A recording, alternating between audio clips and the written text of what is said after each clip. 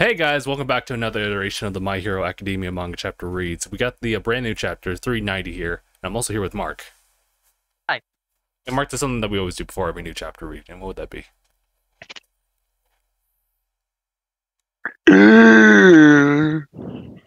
Recap episode! Holy shit. I actually kept my ear distance away. It's not, I got that, since watching the Spider-Man movie, I got that second, like, spidey sense. I was like, oh. I just saw, like, just 2 seconds of red. I was like, whoa. Recap. With that recap episode, you could easily do an edit of just the screen shaking all over the fucking place. Oh, actually, it's actually pretty sensitive right now. let me just lower down just a little bit. There we go. I'll monitor as we play through this. But yeah, let's do some recap. I think primarily we can just go ahead and cover just 389. It's the one where we had like that cool like illustration of like Toga versus Araka, and that was when I made the comment like, dude, her mouth is so big, she's like she could chomp like flesh out of someone's face just like that. Easily. And then there's Gang Orca, and you don't want to even. This is Gang Orca. Didn't he win the award for most villain like hero? Indeed, yeah. And most villain looking hero. Second place now is going to be Bakugo. Oh, I'm sorry. Great explosion, murder, king, dynamite. We just say dynamite for short. Oh my god, I forgot about the chapter. Yeah, it has been 2 weeks given, but like for 389, we had the another chapter of the like just the Todoroki conflict, and honestly, it was just like everybody kind of like going through the emotions, Endeavor just seeing like visions here and there. Also, I don't know what's going on. I'm trying to like, okay, sorry, I just had a hard time like flipping pages here. People are just like watching just everything unfold with this, and if you remember like that one guy who's praying, who had like the Natsu scarf, he's praying as well. People all over the world are praying, and the kids as well are like praying but also reassured because what they see on screen. Because we got some weenies to help. We got 5 we got Yu-Gi-Oh! 5 weens. 5 weens. Going fast makes me feel. Hey, say what you will. That song a banger. Yeah, it's actually like really good. And that's pretty much it for 389. We'll jump into 390 right here, right now. That's where we just saw Todoroki and Ida coming in as an ice jet being propelled by fire, and that is what we get into here. Oh my god! So and that last visual.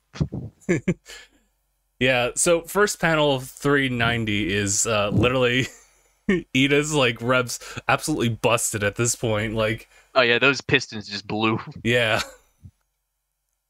You can see he's tired now because he says in the cover in the next like panel, he's like, "This is as far as I can escort you."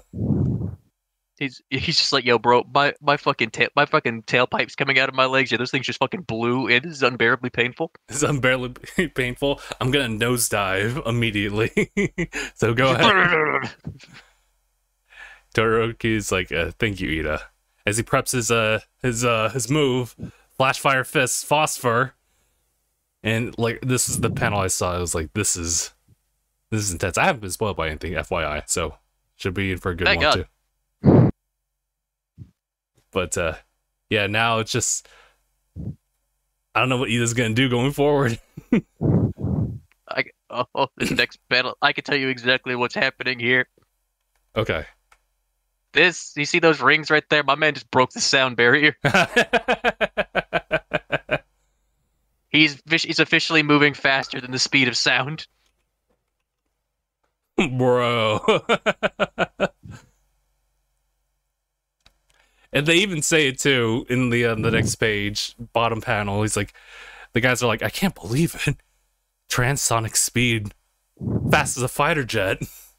He's using regeneration or regenerating ice constructs to reduce drag, and creating a layer of like heated air to reduce the friction. That's how they're going so fast. It's using science.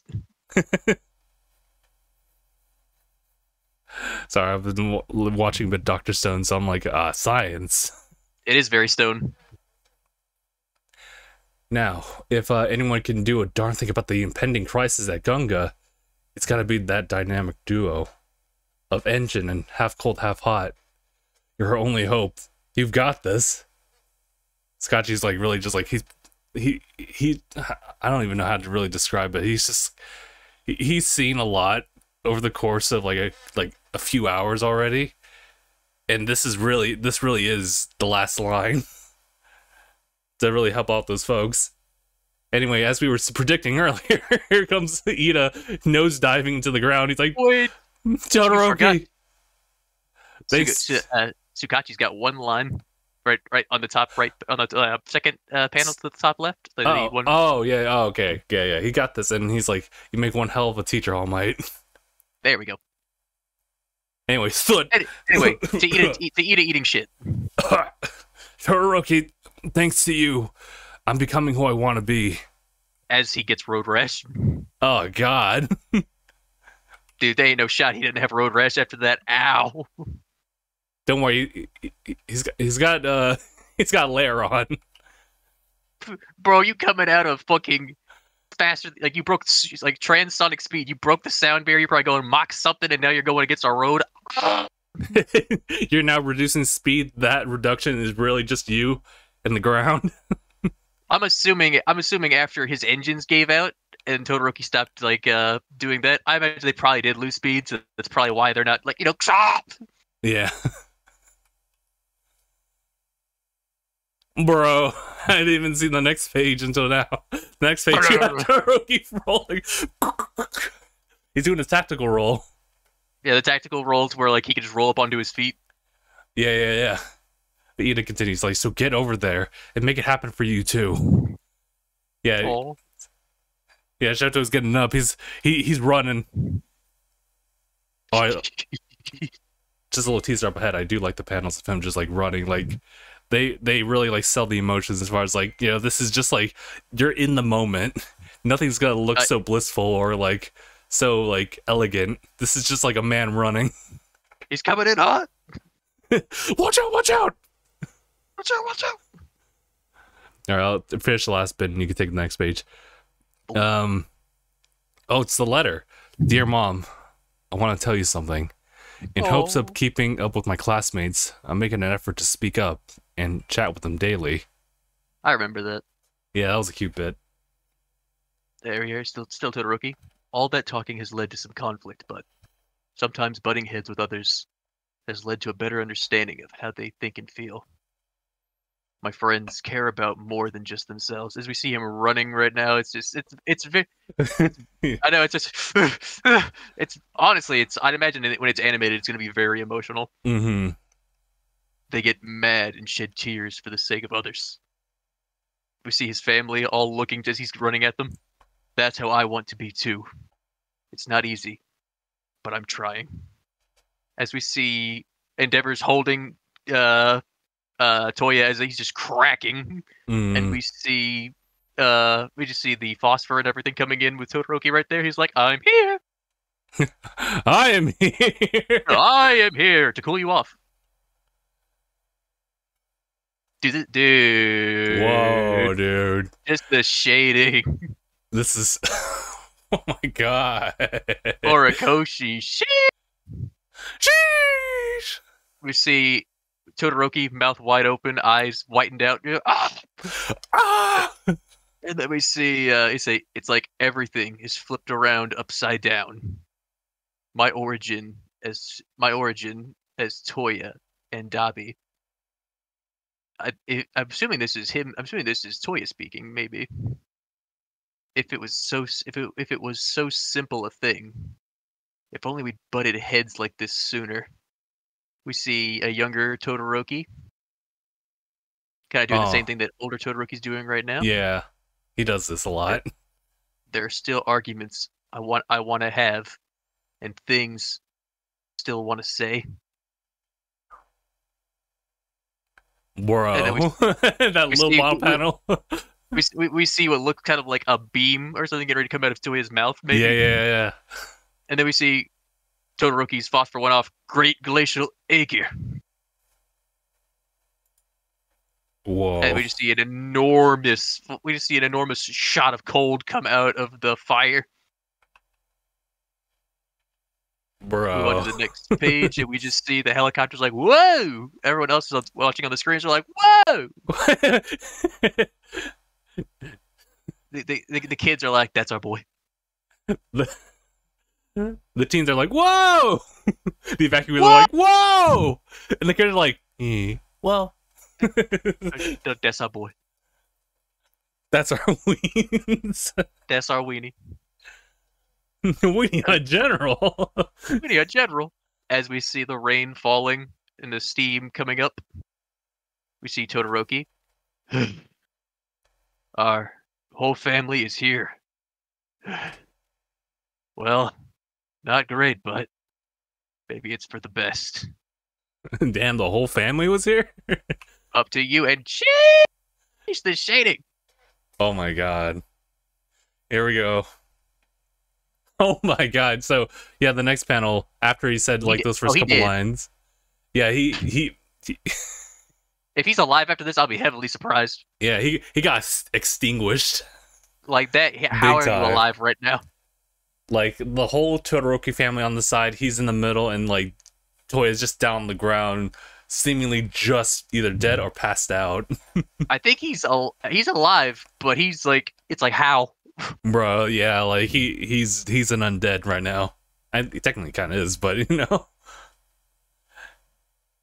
Yeah, Shoto continues. Because my great glacial aegis alone might not have been enough to stop this. He's kind of shaking. I like how they illustrate that with the text bubbles. And also the panels, like, when he was, like, jumping in and they transitioned to, like, what it was during the scene. But the way he's drawn right here is very well done. Yeah, it reminds me of some other artists who maybe, like... It does. Yeah. It has something to do with the hair, specifically. How it's structured. The hair, it reminds me of a lot of different interpretations of artists' work I've seen. Mm-hmm. But yeah, he continues. Ever since round 1 back there, Toya's fire just kept growing. Mayumi's like, oh, Shoto. He reached, as he continues, he reached uncharted territory where I can't tread. Maybe I was never actually the masterpiece creation. Basically, like, you know, Toya's flames could get way hotter than his ever could, is what he's saying. Yeah, in fact, the whole other family, too. So, the way that Shoto here was able to, like, kind of stop him was because everyone's, like, contribution, and the fact that he was also using ice as well. Yeah, he said, like, you know, his fire could never reach that level. Yeah. And here's Toya. He's like, you all... And he just continues, like, die already. Dad, you scum. Just die. You all. And me too. Drop dead. And is this Natsu right here? He's like, he's freezing from the inside. Toya. Big brother. He's like, well, what now? And I think this is Endeavor right here. He's crawling a little bit. I don't think that's him that's saying that. I think that's Dabi saying that. Wait, what's going on? So the line you're about to say, I think it might be him saying that, because there's no speech thing that goes. Oh yeah, you're right. He's just continuing on. All that awaits us is pure hell, and this is Endeavor, like, crawling over. Toya, I'm sorry. Oh. I can barely even. Oh, actually, I can kind of see the actual eye pupils. A little bit. They're somewhere in there. They're, like, further back. Yeah, my man's looking rough. Yeah, Endeavor continues. I'm sorry, I never made it to a Sakoto Peak. Oh. Puts one hand over Toya. He's holding his son. I'll continue these last two at this point. Toya opens up whatever he has of a mouth. Hate you all.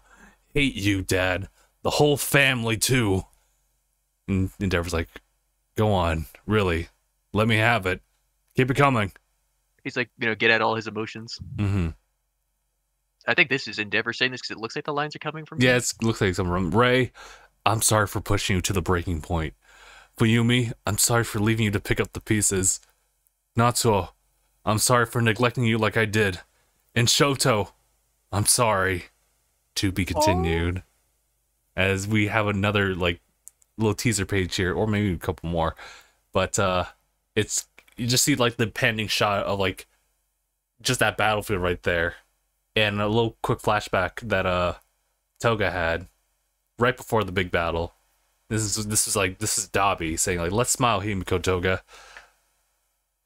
Smiling is why we live our lives. She looks over. This is the Toga face, but she's already like still like transformed as Twice at the moment. But this is kind of like the internal thoughts, as she just like voices Toya in her head. Have you managed to smile? As it shows, obviously the onslaught of Twices, and they're all like dogpiling on Uraka because she was trying to reach out to the original Toga. A face of determination. Yeah, she's still determined, but right now, like, there's just a brief moment for Toga just to like witness that.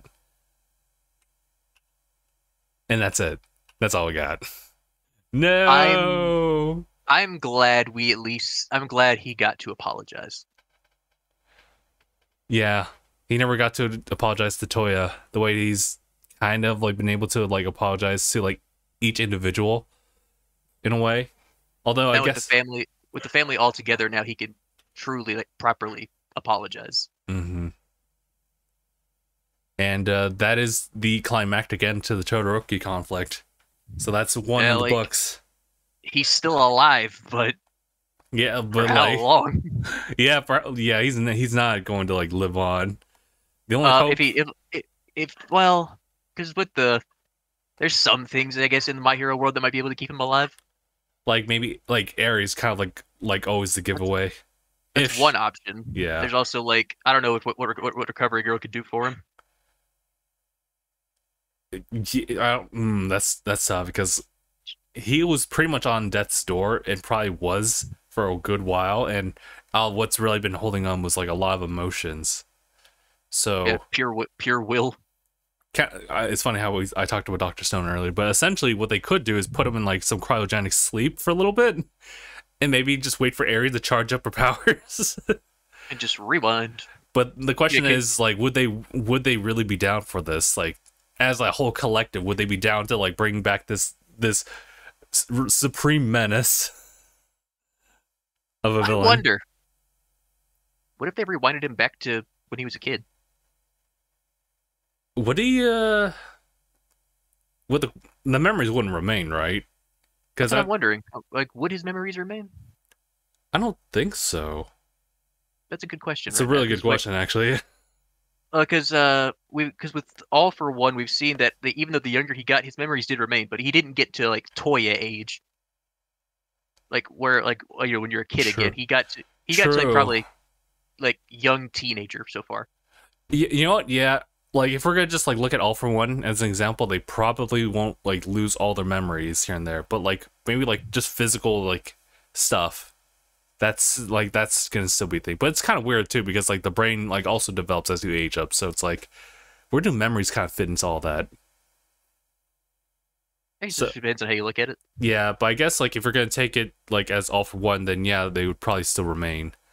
But if that all the more reason, like I guess Toya wouldn't be able to like go too crazy, right? He could probably be contained, but he would still have like the memories. He would still have like the trauma.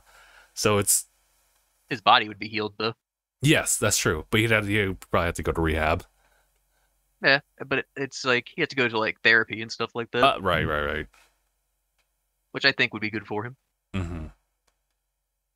It'll take a lot though after that fact to kind of bring him back in like in the most positive light possible, or even the least positive light. Because right now he just like you kind of see it like right here where he's just like he's not able to formulate like well-structured sentences. He can only just express how much he doesn't like anybody in the family. But it's wild. It's tough. You want like the super happy ending, but like I think this is what we can do for that family at the moment. So I think the rest of that will be resolved like once everything like blows over, and you know, if Toya is permitted to have like a fair bit of recovery to like still be alive. Otherwise, I can also see him just like passing on, because like it could be one of those things where it's like there's literally nothing we can do with this guy. Like he lost it like the moment that he decided to like go almost supernova. Oh yeah, you saw he's cracking apart like he's getting ready to blow. Yeah. Think of like Might Guy when he did the Night Guy attack. He Yeah, from what I remember hearing about that, he was pretty much about to blow. yeah, like he was at a point where like his left leg was permanently like gone, because like it actually like it all like his entire body cracked and literally just like got chopped down like to pieces, drifting away like sediment. Yeesh. And then Naruto like stopped it real quick. But he did lose his leg permanently. But yeah, no, that was... Okay, so first of all, shouts to Ida for like taking him all the way there and then like eating dirt like a champ. Because it really just came down to like a special it took him to do that overnight prime delivery. Dude, I think the fastest delivery I've ever gotten from Amazon was like literally within the day, having ordered like late in the morning or early afternoon. And it just arrived that night. I was like, sheesh! It's literally what Ida has done. But yeah, I do like the parallels that Horikoshi like tends to draw for all the characters. It's kind of looking to like those like big explosion moments to create like the climactic end, and it did not disappoint with this one, because that was like, I mean, obviously Shoto has like a lot of room to grow, but he's definitely this is like his ultimate move used twice, and But he's probably exhausted right now. Yeah. It's crazy too, because you could see that he's still trying to make balance with his body, like after the attack too. Yeah. I know, it's just that man went through it. Mm-hmm. I think now I look at the entire family; they all went through it. Yeah, they all did. So, I would say some less than others, but I would still say that they all definitely been through it. Mm-hmm. It's like, if I was to say like who probably been through it the least of them all, I would say probably Fuyumi and Natsuo. But like They're kind of they still had their own things they had to deal with. Yeah. I would just argue that the severity of what they had to deal with wasn't as severe. Are we talking about the just like the whole like story, or are we talking about like just this instance like in the fire? No, just a story in general. Oh, I see. I gotcha. Because I would argue that Ray, Endeavor, Toya, and Shoto, they had to the four of them I think have had it the hardest in the family. This is true, because they were more like directly like involved in like the development here, and you know, Like that's not me saying that they didn't suffer as well. Right, right. It's just like it's one of those things where like Natsu, like, he hated his dad because like it was one of those things where he saw all this happening. You know, it was Toya that like went to him complaining and like whining and also crying to him about like the neglect and the abuse, and there was nothing that like Natsu could really even do. And it was made even worse when like, you know, when the incident happened, and there was nothing he could really do about it. So pretty much, yeah, I think him and like Fuyumi were on the same boat as far as just like they saw this stuff happening. They tried to reach out and like connect, but ultimately they couldn't like reach that point and like talk to Toya in a meaningful way. Especially as young as they were. This is true as well. Because they're kids. Mm-hmm. And you know, Natsuo looking back, he's like, I should have been there for him. Like, of course, but he's like a kid. He's just tired. He's trying to go to bed. This is true. And but it's like, you know, it's like looking back as an adult, he's like, I fucked up. Mm-hmm. But yeah, I couldn't really blame them, either of them, because they were just kids, and you know, they're not really like, they don't really see like all this unfolding. No one does. no matter the age, no one can see like this type of traumatic event ever happen to them, where someone gets like pushed like to the very like brink, and all this like unfolds as a result. I mean, this is one of the more extreme factors, but like in real life, like stuff like this can like start building up to something pretty negative, and we think back on it, it's like, I wish we could have done this and do that. And as you get older, obviously you have more power to independence to do some stuff, but there are some factors that you don't really ever like foresee. So it's about kind of like acknowledging like issues that you're already having like at hand and like addressing them immediately. But in this case, it's like Endeavor kind of really messed up. I mean, he has kind of messed up in that case, and he's acknowledged that. He's definitely accepted that he literally was pushing forward to like this peak that he could never like really surpass, and so he like forced that upon his children when he shouldn't have. And he realized that. He was like, fuck. Mm-hmm. And this thing, I remember people were like, I disagreed with the people that were like, no redemption for Endeavor. I was like, you guys, you have to see how counterintuitive that is, because yes, he did abusive things, and that is not something good, obviously. Mm-hmm. But if you see the man truly, he truly regrets what he did, and he's making an effort to improve himself, why would you not want that for him? Mm-hmm. Especially with the entire family too, because with that mindset, that's similar to Toya not being able to like move on. And granted, like he has a lot of like trauma to really back that up, but a lot of hate for it. Yeah, and like I said, I think it comes to the point where what happened with Toya, they've said like, hey, everyone in the family kind of shares something when it comes to that, like some type, whether it be small or big, everyone in the family shares a part of a responsibility of the fate of Toya. Yeah. Because it's a whole family thing. Yeah, it's like he tried talking to everybody in his family. Mm-hmm. And of course he didn't help himself because he didn't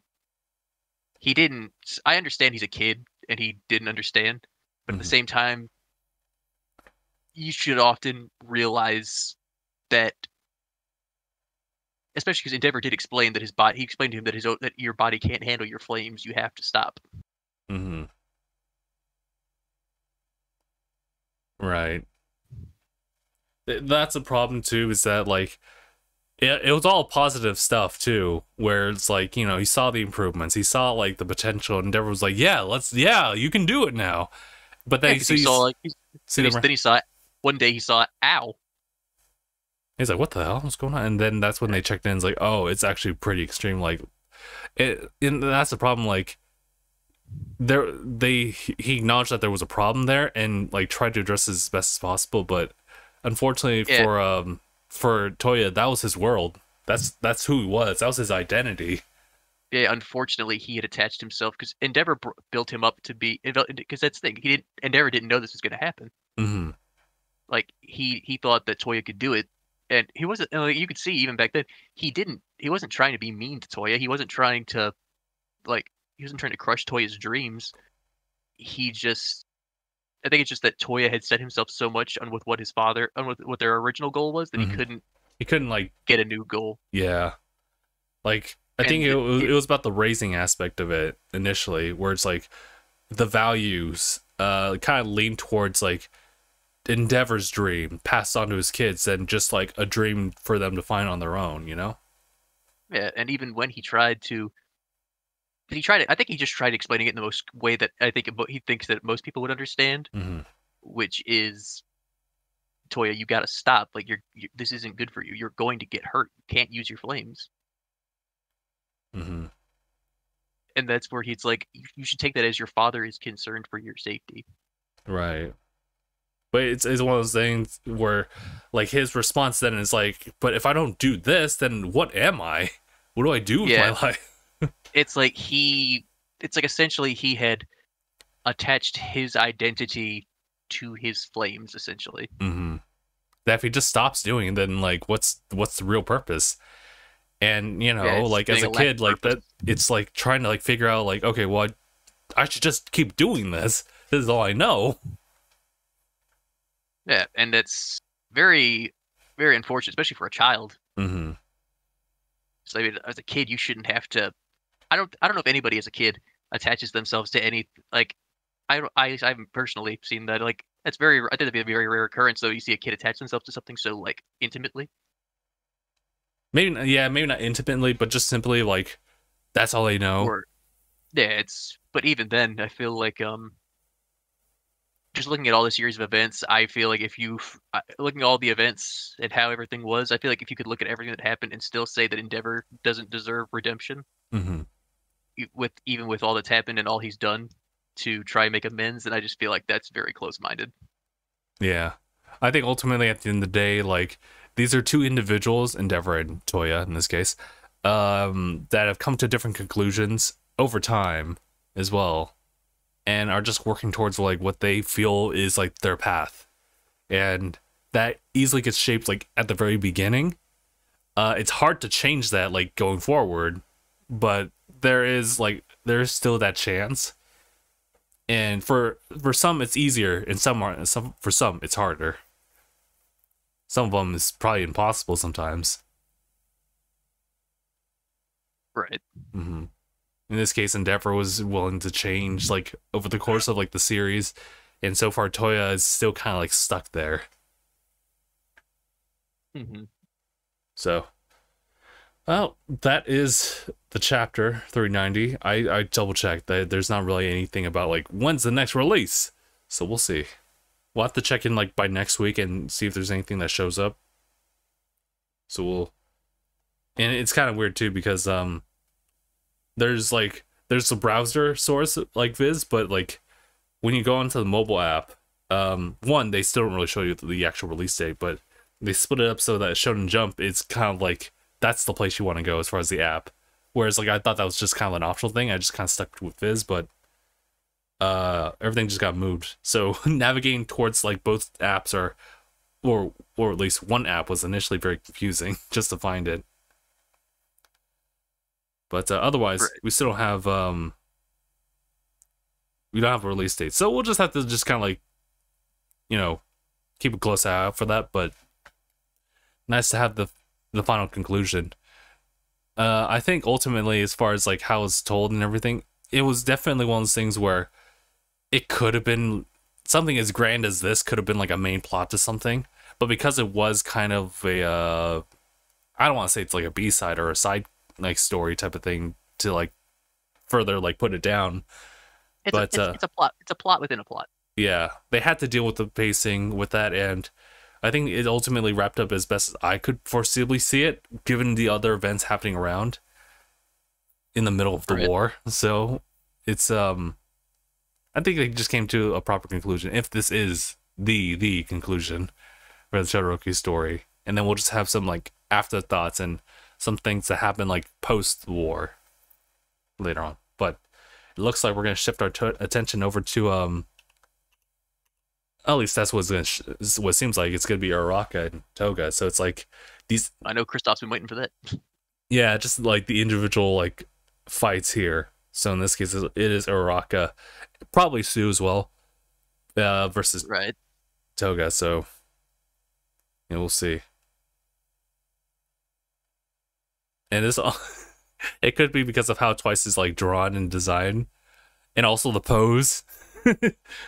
Spider-Man. Well, you forget Horikoshi also is a huge Spider-Man fan. True. That might be on purpose. Like that particular character. Although, if there was a web slinger out there in the series, I wouldn't put it past. There is a canon mention in the manga of My Hero that if it was in Vigilantes or in the original or Like in the official. there's like a New York like web slinger, Yeah, there is a web slinging hero out there. bro. Not by they didn't mention Spider-Man or Peter Parker by name, but you know. Yeah, right. It's just one of those things where it's like, oh shoot, you haven't watched the movie yet, but it's just one of those things where in like similar thing to Spider-Verse, they'll mention like couple like bits and descriptions of somebody, and you're like, who's that? But it's also like, it's not like yeah, you know who it is. Otherwise, it's kind of negligible if you didn't know the context. Right. And then there's like big heavy ones where it's like Shield Hero, and he laughs at one of the lines where it's like, with great power comes great responsibility. He spats his drink out, and the guy's like, what's so funny? He's like, no, sorry, I thought you just got bitten by a radioactive spider. Okay, bit by a radioactive spider. Any whoosies, and just goes on to talk about something else. But yeah. Alrighty, guys, I think that's pretty much it for our coverage for 390. Unless, Mark, is there anything else you'd like to say about this chapter? Yeah, I think we pretty much said all we have to say. Very well. In that case, we'll go ahead and conclude from here. Thank you guys so much for tuning in, and we'll see you guys in the next chapter, whenever that comes out. But yeah, hashtag bye, everybody.